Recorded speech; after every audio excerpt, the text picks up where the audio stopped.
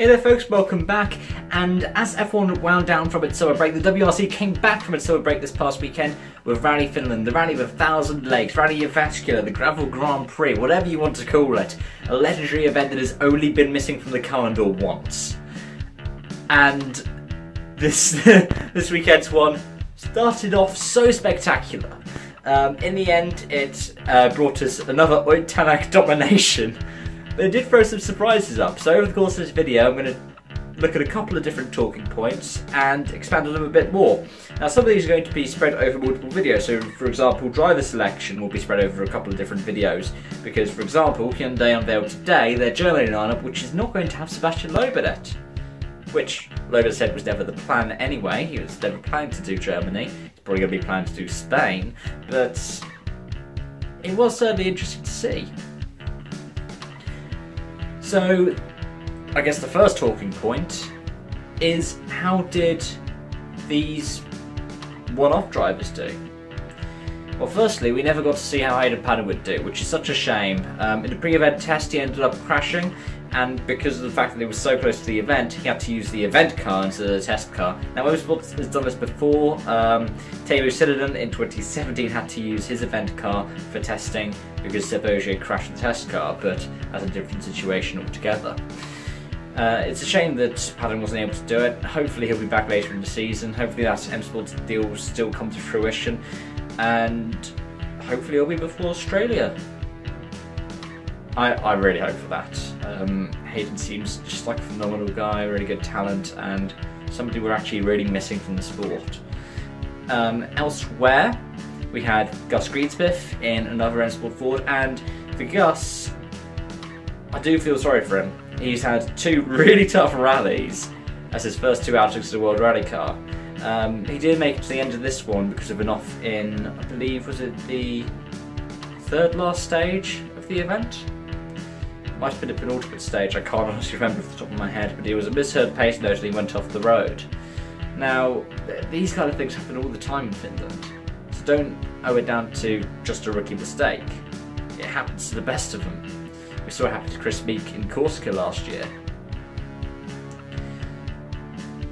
Though, it makes you think now, because M Sport is saying that Elfyn Evans might not be back for Germany.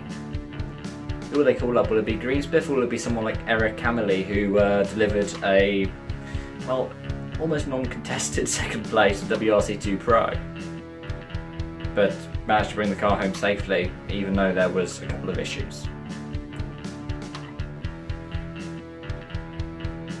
And then of course we have Craig Breen. Now Craig Breen was fantastic, he loved the car, and he was giving us some amazing stage times as well. He was showing up Andreas Mikkelsen, he was even showing up Thierry Neuville, perhaps even more. But I'll talk more about the team-by-team analysis in a second. It's phenomenal to see Craig Breen back, and potentially with the way that it's looking in terms of the rally calendar, could see someone else step up into that car again. Because with, for example, Spain coming up, where we might see Loeb and Sordo, like we did at Corsica, you never know what will happen. Yeah, let's go on to a team-by-team analysis, and for Ford, well, after not having Paddon start and having Greensmith crash out on the last stage, it was really Selänne to carry it, and you got to feel sorry for the guy. He lost confidence on Friday when his front splitter was gone, and never really recovered from it. He ended up at the back of the WRC pack, apart from Greensmith when he was in the running, and finished 8th. Teemu is an amazing driver. He's got Jalmar Leighton in the co-driver's seat. The performance last time out in Sardinia, well, it speaks volumes about how much potential he has. He can be a championship contender in the future. He can be a rally winner. He could be a rally winner this season. He just needs the confidence. He needs that perfect spot. But because of the high attrition rate, and because of people finishing all sorts of places in the order, Elfyn Evans, who missed the event, has not fallen down in the championship order.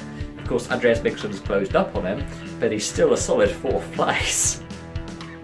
And with that, let's go on to Hyundai themselves. Hyundai still haven't got on the podium in Finland. And this year we thought maybe they'll be able to change their fortunes. They brought so many upgrades, but then it turned out to be almost Toyota domination with the exception of EP. Craig Breen, like I said, performed very well. Andreas Mikkelsen was doing quite well too. Craig Breen, you don't see it in the result because he took a 40-second penalty at the start of the final day to let Neuville through. But this is the second rally in a row now where Thierry Neuville has been the third Hyundai, essentially, on pace.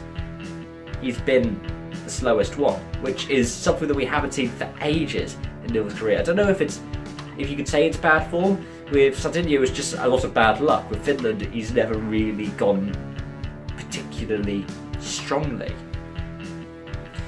So, I don't know what you can owe it down to. But it certainly served Mikkelsen well. Just performing so well on the stages and managing to bring home a solid, what was it, fifth place finish, sorry. But let's go on to Citroën. Now, Ogier managed to finish ahead of Neuville on the road. Of course, Neuville managed to claw the points back in terms of a deficit by going ahead and scoring a few more on the power stage and lucking out with the way that Andreas Mikkelsen slotted in. But Ogier was still a solid performer. Even though he was ill on Saturday, he still managed to outdo Neuville. He was still giving Craig Breen a solid fight. And EP. EP is back and it is amazing. I mean, we saw him on the podium at Sweden, second place. When is he going to win in this car? He's proving again that the Citroën has pace. Which is interesting because we saw Chris Meek and Craig Breen say so many critical things about the Citroën this weekend. Not in a way of bad-mouthing the team, the designer and everything like that. They just said they never had a feel in that car. But in the cars that they were in now, they felt so much more comfortable. It felt like it was almost suited to the roads. Which is interesting given that Craig Breen's talked about Hyundai and the other one is Chris Meek, who we'll go on to talk about in a second. And also interesting because Mads Osberg was competitive last season. So maybe it is just some people suit the car better. You also have to remember, to make this even better, Ogier had a more upgraded car than Lappi. Lappi didn't get the new front axle because apparently it was designed to suit Ogier's car better and suit his driving style better. So props to him. I think he's my driver for Rally. And then let's go on to Toyota. Chris Meek, I feel so sorry for. The dude was so consistent at the start of the season, and then Portugal happened. And then just had bad luck in Sardinia. And this time he got caught out of the same corner as Jari-Matti in the first round of Kakaristo. Then right near the end of the rally, another spin, and he was out. Toyota might have a difficult decision for what they're doing with their driver lineup next year. It depends on if Tanak stays or goes. But we're given to understand that Calais and Perez got a drive. Don't know if it's a full season drive, but it might put some of the drivers currently on the team under threat. And Jari-Matti hit the same corner. Tommy Mäkinen was not happy with this. He really wasn't, because he said, oh, it's just the red mist came down. We told them before, don't keep pushing each other. It was fantastic to see a Toyota 123 though. I really thought it could happen. It said it was a first and third. Jari-Matti managed to bring the car home. But I really want Jari-Matti to win. He's won in every season since his first win in 2008. It's an amazing record. I want to see him keep it. But I did find it weird how Tommy was critical in that way. And despite the fact Tanak dominated, and it shows the team's built around him, the car's built around him, managed to, even though he was road cleaning, stay 2.6 seconds off the rally lead by the end of the first leg, and then absolutely dominated legs 2 and 3. This is the kind of thing that Mäkinen had before. This is the kind of thing he had when he was a driver. But what's also interesting is Mäkinen's driving style when he was a driver. Like, remember the classic rivalries he had with Colin McRae? They would keep pushing each other until one of them crashed. And it wasn't always Colin. Even though Colin was known as Colin McCrash sometimes, it was also Tommy that had these kinds of incidents. And he had some big ones as well. So I found it surprising that he was so critical of his drivers, or maybe that's just the way the press wanted to spin it. And, well, that's my team-by-team analysis. In terms of other talking points for the rally, I think Friday was definitely a personal highlight. When we had, at one point, the top 4 separated by 0.6 seconds. And even though it was 3 Toyotas up there, you had EP, and he was splitting them. Sadly, Saturday and Sunday couldn't live up to this, but it was still a spectacular event. I'm really looking forward to Germany now, and not just because of what might happen in regards to lineup shake-ups.